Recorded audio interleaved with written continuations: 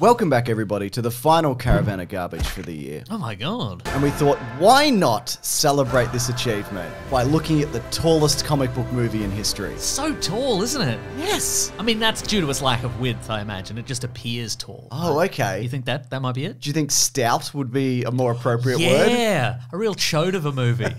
Now, we've finally come back around to it. We've already looked at Man of Steel, Batman v Superman, Justice League 2017. Henceforth referred to as Justice League, as directed by Joss Whedon. Correct. So we're finally here. We're doing Zack Snyder's Justice League, which he managed to finish in 2021. And man, I watched this with an intensity because I'm like, this is the last video we're going to do of the year. And God, this is such an important thing. And then I got about 3 hours in and I'm like, no, it's not. This isn't important at all.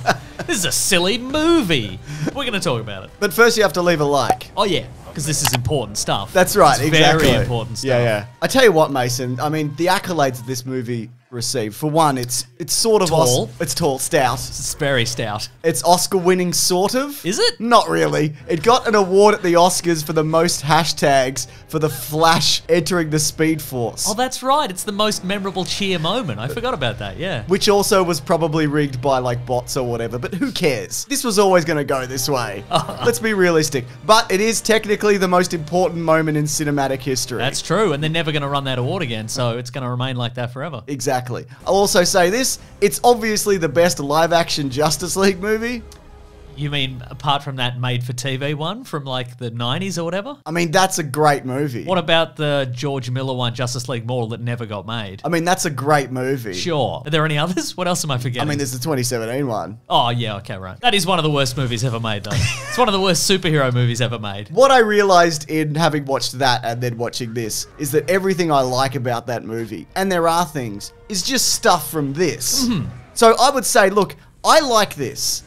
I go back and forth. I'll be honest. Earlier today, I finished watching this, and I'm like, I kind of hate this. But I think that's maybe because I had to watch this in a hurry so we could talk about it. Well, it was initially going to be a series, and I Yeah. think it would definitely play better as like a 4 to 6 part mini-series. Like the way they broke up Hugh Jackman's Australia into 17 or 18 episodes. Absolutely. Is it better? No. Is it longer? Yes. Absolutely. And I think this one, it has to deal with the same dilemma that Justice League had to deal with, which is, this is meant to be their team movie like the Avengers. The problem being is that we'd really only seen the origins of 3 of the team before this, right? And the previous Justice League movie. Oh yeah, that's also true. But I mean, it's the same. I know what you mean, It's the same issue. So you need that time to build up Aquaman and Cyborg and the Flash, so we care about them. You could just have them come in and be like, "Hey, my name's Vic, and I'm a cyborg, as you can see, and I've got some issues with my dad. Anyway, we've got to deal with this parademon situation." There's a box. There's 3 boxes. You know what? I can explain it. I've got time. I've got so much time. It's a lingering movie. And by that I mean every scene is as long as it possibly could be. See, that's the thing as well. And I'll tell you... And it's not just the slow-mo. I'll tell you why, James. I'll tell you for why it's so long, James. Is it all the slow Nordic songs? It is all. Well, that's. I mean, that is one element of it, certainly. But the thing about it is, obviously, the previous version, 2017's Justice League, contained elements of the version Zack Snyder wanted to make. But then it got cut to ribbons by Joss Whedon and by the suits over at Warner Brothers. And so the Snyder fans were like, well, if he gets a chance to make a new version of this, we don't want to see that happen. We will absolutely lose our minds if there is not a sequence where Lois Lane sort of searches through a hamper for like an old flannel shirt, and she really contemplates which one to take out, and then she looks at it and she lingers for a bit, and then she takes it, she walks it over to the window, and then she hands it to Clark, and he goes, maybe I'll wear this, and he puts it on or whatever. If we don't see that in its full glory, we will riot. You know what I mean? So what happens with filmmakers generally is they film more footage than they need for the finished product, obviously, because you don't want to be a film director and you finish filming and your cast and crew go their separate ways and you get into the editing bay and you realize you didn't film anybody's faces or whatever, right? Could be awkward, right? So, you know, you need to film a bunch of angles for particular scenes and use the ones that work the best, or you want to have a shot pan around a character for a full minute, knowing you're going to use the 20 seconds where it looks the coolest or whatever. Yeah. Right? But then what Zack Snyder did is he put on Vero, the social media platform for Zack Snyder, he put that picture of all the cans of Snyder cut footage, and I think he said 214 minutes, 3.5 hours. And then I think the Snyder fans were like, if we see anything less than 3.5 hours, we will explode.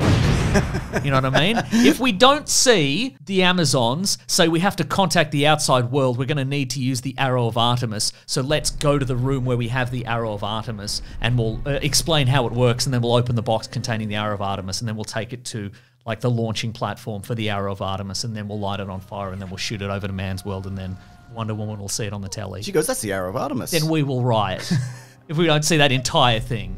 I think by doing that as well, this is more kind of like a mood or an experience. You could say that, couldn't you? Yeah, definitely. But what I'm saying is there's so many... You've got to get in a zone for this. Yeah, but what I'm saying is there's so many elements to this where, like, realistically, people are saying, well, this is Zack Snyder's original vision for this. No. But it cannot possibly be, because when he was working for Warner Brothers to make it as a theatrical release, obviously he would have cut down that 3.5 hours to a manageable length, because he was doing the bidding of Warner Brothers. This is 4 hours, by the way. It is 4 hours. He added more. They did some reshoots. He would have cut that down to 2.5 hours, Yes. 2 hours, something like that. And he would have understandably cut out a lot of stuff. Like there's a moment right at the start where Bruce Wayne is walking across some like snowy outcroppings. You wouldn't use the entire thing. You know what I mean? It's not Lord of the Rings. It's not Lord of the Rings. Sometimes it is, though. So what I'm saying is there's some good stuff in this, but there's some pacing issues. Yeah, okay, that's fair enough. Goes a bit slow in my opinion. So what they had to do, Yes. they shot extra footage. There's the nightmare sequence. We'll talk Yeah. about that in a bit, and other bits and pieces. And they had to finish over 2,000 special effects shots. They also reused shots of Henry Cavill from Man of Steel and Batman v Superman for various sequences. There's a bit where, you know, you see him turn bad and Darkseid puts his hand on him. That's from Man of Steel. And obviously, there's things that they had to go back and completely fix, like Steppenwolf, which has a complete redesign, which I like. I like the way the suit is like actively protecting him. You see where it snaps off all the arrows That's at one pretty point. cool. Best part of that really long scene. It really is. So long. Where were they going? Where are the Amazons going? They're like, we're going to protect this mother box. Let's drag it behind a horse. Then what? You get to the end of the island. Where you putting it then? Arrow of Artemis? Tie it to the Arrow of Artemis. Make it Wonder Woman's problem. Yeah, exactly. That's perfect. Yeah. But yeah, it's a better design. The Steppenwolf design is way better. And he's got those beautiful little doe eyes. Oh, I when love he's that. sad. When he's sad. I love the bit when his helmet rolls back and that's his head. Yeah. It's like, wow, that's all you, is it? Those his big ears. Those his big Interesting. old ears. My favourite Steppenwolf part, and speaking of, there's too many scenes in this movie. Sure. It's where there's two scenes where he gets on that like molten rock face phone. Oh, yeah. And he calls Desaad, and both times he's like, I've found a mother box. Did you find all of them? No, there's more. We're displeased. Well, if you could find another one. You have to get us 50,000 worlds. It's too many. Yeah. Unachievable, in my opinion. Oh, yes. IMO. There is some weird kind of, what are you even doing in this situation with the Amazons and the Atlanteans? I mean, you barely see the Atlanteans. It seems like there's eight of them. Yeah. Oh, yeah, This is set before Aquaman. Yeah. Not a drumming octopus to be seen. No, there is an octopus and it's guarding a box sort of at one point. But there is that moment where the Amazons, there's like 200 of them guarding the box before it comes to life. And I guess there aren't a lot of jobs. So Sure. a lot of people, they work in the big stone room. That's the plumber Simon as well. Oh, gonna have to go out hunting today. Oh, I'll be in the big stone room when nothing happens ever. Well, no, and then he turned up, and then they're like, oh, what are we going to do? Let's sink it into the ocean. He teleported in from space. He's probably going to be able to get out of this, don't you think? Sure. I think putting all the Victor Stone stuff back in this is great. Yes. I can see why Ray Fisher was upset. Yeah. Because he's not used well at all in the other version. He got what is called a character arc. And he said the line, you should probably move. Oh my which was God, in yes, the original please. trailer. That's right. Oh my goodness. You should probably move. Yeah! I think getting to see more of Apocalypse, Desaad, Granny Goodness, Darkseid, all of that's great. I think the design of anything grey and bubbly is really good, but whenever it goes outside, it's like, this isn't a real outdoor place. Themyscira. Yes. I mean, if you went to Norway or whatever, yeah. go to a slightly different area of Norway where it's a bit greener. And Sure. Be like, that's the Amazon homeland. It could be. Yeah. You don't know what it's like. No, I think a lot of the tweaks make a big difference. The Steppenwolf invasion is changed to a Darkseid invasion. There's a moment where Mira, whatever, pulls water out of Steppenwolf, and then he sure. just starts bleeding from his face. Yeah. That's great. All I've got left is salt. I think adding the black suit for Superman is really good. I like think that it's look. stupid. Look, okay. I think it is. I didn't write this as a note, but if the shoe fits, I was going to say it feels like a dork's idea of what cool is. Or a black suit. Well, people say there's an actual reason for it because because it's solar charging or whatever. Yes. But that works in the comic books because when they brought him back to life, he wasn't really dead, but they brought him back to whatever. Yeah. He didn't have any powers. He was just a regular man. And Yeah. so he needs the suit to solar charge. But when he comes back in both versions of this, he's as powerful as Superman is. Because he's Superman. Look, I don't disagree, and I think there is a real missed opportunity in this film series to do literally anything with the death of Superman. He's barely Superman. He dies. It's probably a couple of months until he's back again. We know that because Lois Lane is probably pregnant and she's not showing, or she's hiding it very well. I'm not saying necessarily you do the comic book story where, you know, you do the reign of Superman and you introduce like Superboy and John Henry Irons and whoever else. I would love to see something like that. Don't get me wrong, but then he's just back and it's business as usual, you know? Yeah. I think there is a real missed opportunity to explore a world without Superman who actually believably likes this guy. Yeah, and to have the world really know who he is and then lose him and then have him come back. 2 notes. One, there's a moment where the Flash is like, he was my hero. And I'm like, not your dad? Not your dad who defended your mum from that weird time-traveling murderer or whatever it was? Not your dumb dad. You stupid dad. And the second thought is, my problem with the black suit is it's not that the solar charging thing or whatever, it's that at the final battle, there's no contrast between him and Batman. Like, it's not visually interesting. Okay, right. I think what Snyder should have done is he should have pretended like he was going to do the black suit, and then at the end, standard suit with the trunks. Give him the big red trunks. Oh my goodness. Right? Yeah, He's yeah. like, I need extra red trunk power Yeah, but in is my that, groin but region. Is that cool? Yeah, Is it's that cool. It's not as cool though, is it? No, as a black you're right. suit. It's not as cool as a black suit. It's a good look, man. Okay, speaking of the Flash, the super speed stuff and the time travel stuff is way better. There's a moment where he's moving like a Flash, catching some rubble, and I think that's a really interesting representation. And the moment where he does run through time and all the damage reverses and you see Victor Stone's face like reform. And then you go from that to the Flash where they're in a weird nightmare bubble world where nobody looks like anybody, really. The very disrespectful. The giant disrespectful wheel of historical sadness. And I don't know how to describe it. You're absolutely right. One thing that I like way more, I think the finale is way better in this than in the previous version. What's interesting about the 2017 version, I don't understand why this is, because when Joss Whedon made Avengers, he seemed to understand that everybody on the team needed their time to shine. Yeah. Because every character is somebody's favorite character, and even if your character's only ability is the ability to shoot arrows real good, you need to give him a moment where he does something really cool and interesting. Where he uses his 6 arrows. Exactly, he uses all them 6 arrows, right? But in his version of Justice League, everybody's just sort of like losing a ton of ground against Steppenwolf. They don't know what the hell they're doing until Superman shows up. But in this, I could believe that any of them, like, they really lay into him at the end there. Oh, my favorite moment. And oh I'm my like, God. they're conceivably, they could take him. Right? It's handy that Superman showed up. Yeah. But he's not the linchpin. They're not just a bunch of losers being like, I don't know what, I don't think we can save the world unless we bring a man back from the dead. Yeah. A thing that's never happened before, but I guess we could do it. Well, it happened one time. Oh. It happened one time. Oh, yeah. Oh, yeah. And that's what we're here to talk about, folks. We're evangelical now. We tried being part of the manosphere, didn't work. So we're evangelicals now. Yeah, but look, I think also Superman definitely turns the tide, which, you know, validates the idea that you would risk bringing him back from the dead. And just that Steppenwolf death is just tremendous. What a team bonding moment. Yeah. You know, he gets flung into the portal and then beheaded. Yeah. In front of all his mates Oh, and his dad or whatever. Or his uncle, I don't know. Just tremendous. And that stare down of just like, okay. What now, bitches? You know who they could have used? Who's that? Martian Manhunter. Disagree. Well, they didn't need him, did they? No. I like how he shows up at the end and he's like, I would like to help what you're doing. You missed a pretty big thing though, didn't you? It's a real Leonard Nimoy in that episode of The Simpsons, you know, the monorail episode. He says, my work here is done. My work here is done. You didn't do anything. My favorite part... He's also not in the future. That's true. I mean, I guess he could technically be anybody. He could. I think he's Mera, because he's obviously not nailing that accent. No, you blooming bastard. It's fascinating. The moment where he shows up as Martha Kent at Lois Lane's door, and they have a beautiful heart-to-heart about missing Clark and what that means to themselves weird. and the world. It is weird. And then Martha Kent leaves and just turns into Martian Manhunter and then turns into General Eiling, who didn't help during Man of Steel either, quite frankly. And then he leaves. What I like about that, though, is that it's going to make the next family get-together, like, really awkward. Yeah. Because Lois Lane's going to be like, Martha, I just wanted to say thanks so much for coming to visit that time. I was really in a bad place, and I don't know what I was going to do. I was really missing Clark. And she's going to be like, what are you talking about?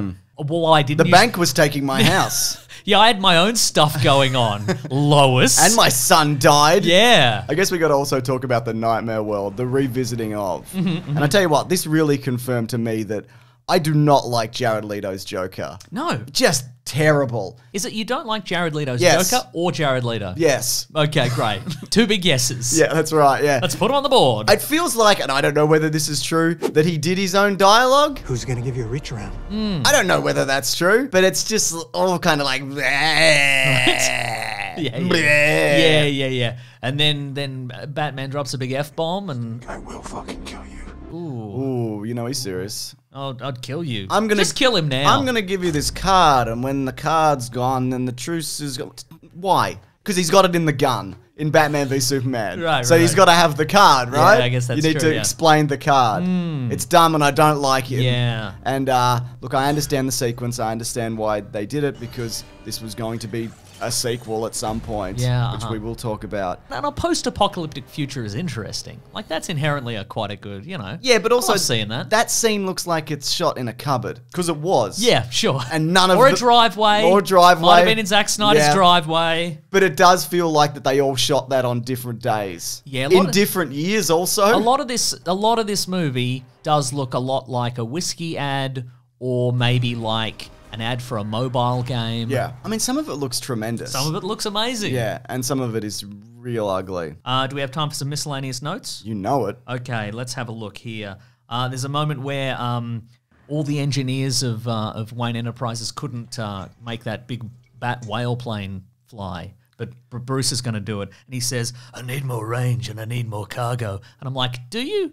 I mean, realistically, you need like room for like 6 guys in a Batmobile. I think a regular plane could fit 6 guys in a Batmobile. There's too much weight, we can't take off. Well, I could just get out and fly, because I can fly. Oh, I can also fly. I can fly as well, I think. Maybe? I'm Wonder Woman. Can I fly? I don't know. I could just get out and I could run across the ocean in a second.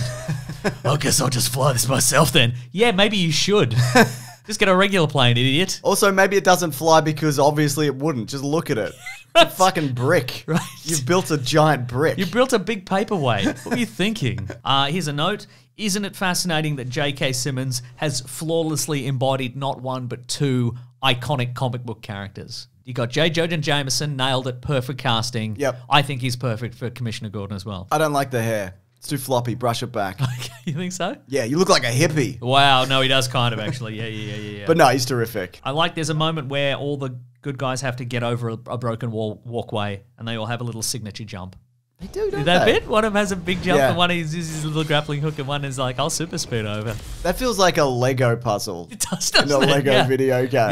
Yeah. Anyway, generally speaking, I had a pretty good time. Yeah, me too. But it's not over yet, Mason, because it's time for Trivia Snyder, Justice Trivia. I love that. The trivia segment of the show. While it's not mentioned in this movie, Zack Snyder and Chris Terrio switched the familiar roles of Steppenwolf and Darkseid. So normally Steppenwolf is Darkseid's uncle, but in this I think he's supposed to be his nephew. Okay. So it's a reverse LMFAO situation. Yeah, exactly. Okay, great. Sure. John Stewart was going to be played by Wayne T. Carr, but Warner Brothers forced Snyder to remove him because they had plans for this character later. So that moment when Martian Manhunter shows up, that was going to be just anybody. When you say Jon Stewart, you mean the political comedian Jon Stewart. That's right, yeah. Okay, right. And he's like, there's too many capitalism in this movie. And there is. Yeah, that's true. Remember the bit with the money? Oh my god, he made that money so The big. bull was fighting the bear. He covers for it because he's helping that woman who doesn't have a lot of money and so forth. The bank ATM is like, you've won a big prize or whatever. Don't do that. She'll go into the bank and be like, I won this big prize. And they'll be like, no, you didn't. Give us the money back. This was an error. Give us the money back. And you're going to jail. Apparently, Snyder originally wanted Ryan Reynolds to return as a Green Lantern in that scene. Because, of course, he was Hal Jordan in Green Lantern 2011, a movie we've also looked at. But he didn't end up contacting him. So, that's what he said. And the thing about Ryan Reynolds is, you can't contact him anyway. He's nowhere on social media. That's so He's true, a real isn't it? Daniel Day-Lewis, isn't he? Yeah, he just does a project and he disappears. You know what I mean? And Zack Snyder also stated that his ideal casting for Selena Kyle / Catwoman is Carla Gugino. Oh, she's from Watchmen. Yeah. And other things. She would be a terrific Catwoman. Yeah. Yeah, but she's not. This is over. Yeah. Or is it? We'll talk about it. It is. Mason. Okay. Now, the box office for this. Go on. It had like a very limited cinematic release. I see. So, no, it didn't really make watched any it on money. the telly. Yeah, exactly.